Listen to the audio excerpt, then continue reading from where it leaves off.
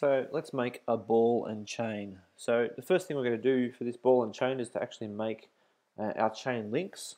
So chain links, we're going to start off with a donut or a torus, and I'm going to make my donuts small enough so it actually can be printed, but it will still be look. It'll model a reasonable size and it'll print only just okay on the powder printer. So the major radius I'm going to make it is going to be, we'll go for a 5 mil, and the minor radius I'm going to go for 1.5 mils of minor radius just to make them quite thin. Let's just go to top, and it's probably a good idea to keep it exactly on one of these points here. So for example, this snap point here, make sure it's exactly on. Don't let it be in the middle. Make sure it's exactly on. And click on that. I'm now going to use the sketch tool to draw a polyline.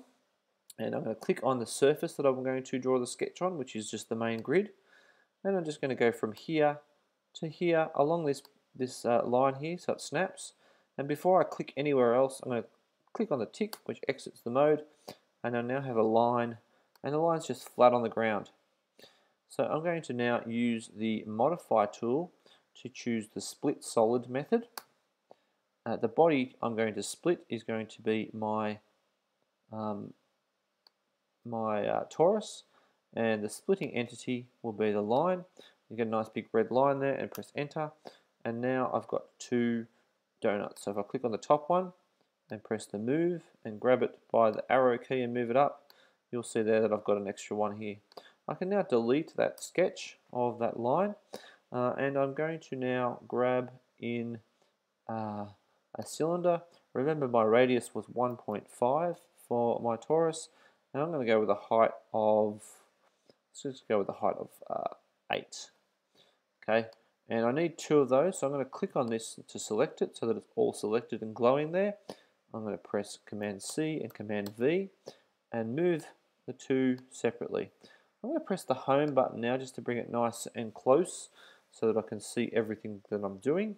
I'm going to press the snap tool, click on the top face of this cylinder, click on this face of the top half of this torus, and it's going to snap together. Snap tool again, click on this particular one, and it's going to snap together. And then I'm going to come around here and look at this side. I'm using 2 hands on my click, but you could always use your orbit tool to orbit round, and click away to turn that off. And I'm going to use the snap tool to click on this. I'll use my orbit tool to orbit back around so that I can see what I'm doing over here, and click away, and then snap on this particular one here. So I've now got one link of my chain, but it's currently in a group. It's actually in multiple groups. So I'm going to click on this, and I'm going to ungroup all so that none of them are grouped. So all these objects are separate. I'm then going to merge them so they actually become one solid object as opposed to a group. So I'm going to click on merge and click on all of them and press enter. So now they're one object. To make a chain, it's now a pretty easy affair of basically just going Command C and Command V, or Control C and Control V on the PC.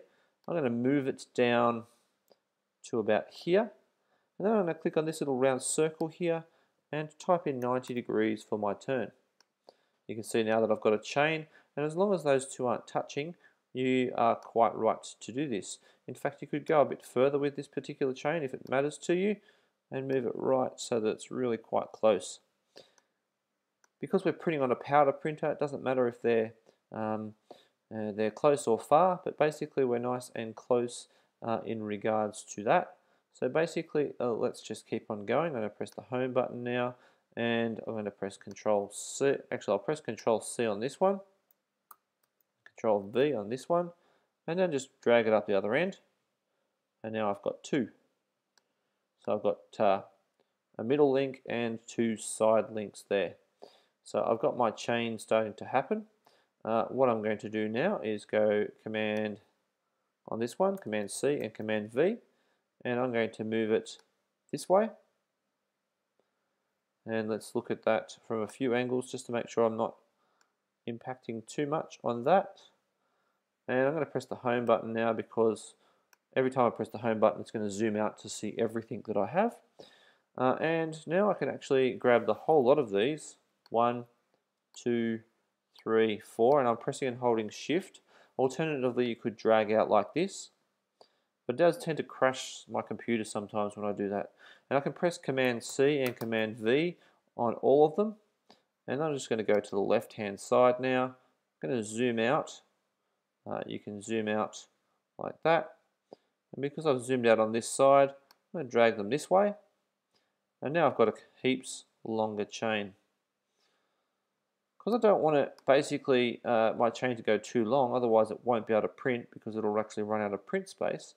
I'm now going to basically grab this link here and this link here, and I'm going to press the move button, and I'm going to rotate it this direction 90 degrees, and then I'm going to grab them again and just move them into a nice position. Oh, I shouldn't have used the middle button. Should never use the middle button. Escape. This one and this one, move, and move that way, and move that way. No, I'm moving up. Escape. Let's just do it from the top view. That'll make it easy. If I use it from the top view, you can use this, but if you use this on any other view other than an exact side or top view, you'll start moving it sideways. I can now grab these guys, control this one, this one, this one, this one, this one, and this one. I can press Control C and Control V. I can move it over here to about there. It's going to be good. I need to zoom out a bit. Up to here. But I've got to also rotate it that way by 90 degrees. And you can see that it's not quite lined up right. So if I go to top view and move it that way a bit and that way a bit, now we need to check that one. That's looking good. And I can just keep going with that length of chain there.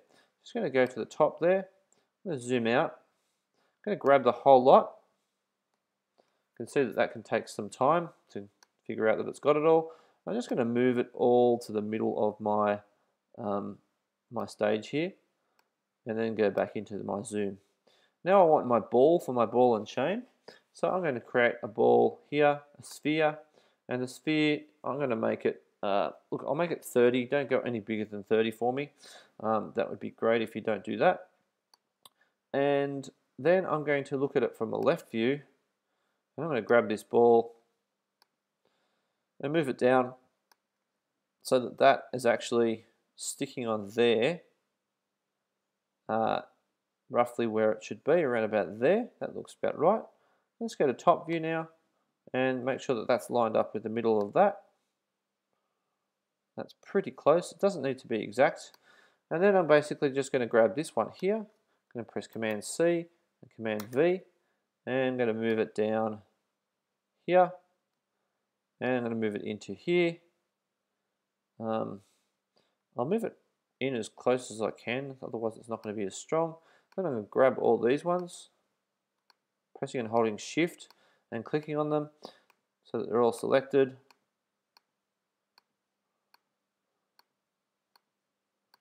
And I'm just going to move them in a little bit closer. So we've got there. So we've got our ball and chain happening. Now I'm not going to be keen to print that because that ball is solid. So basically the other thing we need to do is we need to grab our combine and we need to merge this and this together so that they're one object.